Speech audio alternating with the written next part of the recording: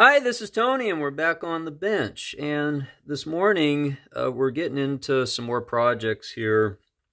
And I wanted to do a quick little preview video here of this Penn 25 GLS reel that I picked up recently with a bunch of other reels that were basically deemed either parts reels or reels that need a lot of attention. This one in particular has got a couple of different issues here, but it does come with the box, which is great, and we do have some layout diagram schematic type information here. I'm not really familiar with this series.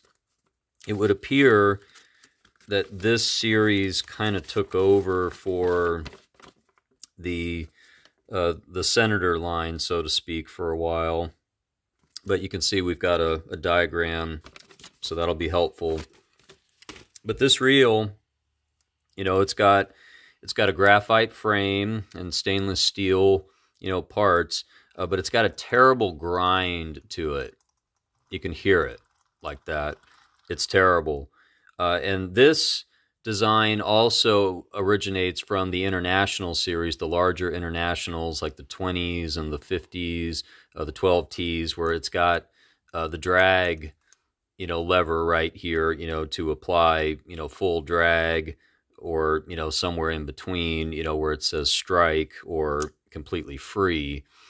So, but it does spin, it does operate, so that's a good sign. That means that the gear is engaging, but you can hear it's just got this terrible, terrible grind going on in there. So, in short, what we're going to do in a separate video is we're going to troubleshoot that problem. We're going to take everything apart. You know, we can see there's lots of corrosion. You know, this reel wasn't washed off after it was used, and it definitely was used, you know, quite a bit, I would say, judging from some of that corrosion.